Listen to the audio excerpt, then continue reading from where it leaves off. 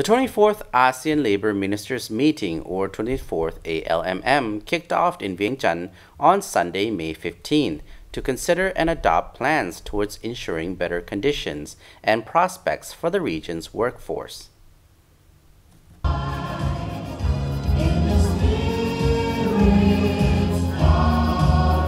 The meeting was hosted by the Ministry of Labour and Social Welfare and attended by Labour ministers from ASEAN member states, the Asean Deputy Secretary-General, and members of the diplomatic corps from ASEAN member states and Asean Plus 3.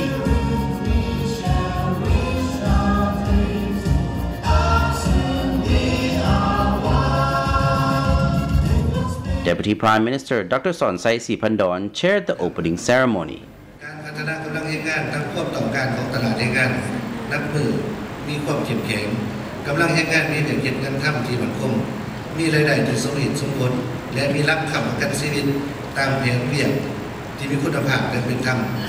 The 24th ALMM, the 9th Asean Plus 3 Labour Ministers Meeting, and related meetings reviewed the progress of implementation of the Asean Labour Ministers Work Plan for 2011-2016, considered reports on the 12th Asean Senior Labour Officials Meeting and the 14th ASEAN Plus 3 Senior Labour Officials Meeting, and the Vientiane Declaration on transition from informal employment to formal employment towards promotion of decent works in ASEAN.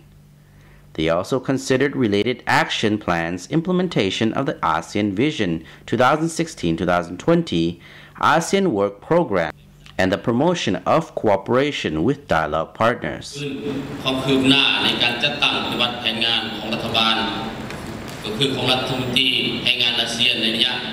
Minister of Labour and Social Welfare Dr. Kampeng Saisumpang said Laos has attempted to amend the labour law and social security law to ensure the contents comply with international conventions as well as ASEAN policies on labour.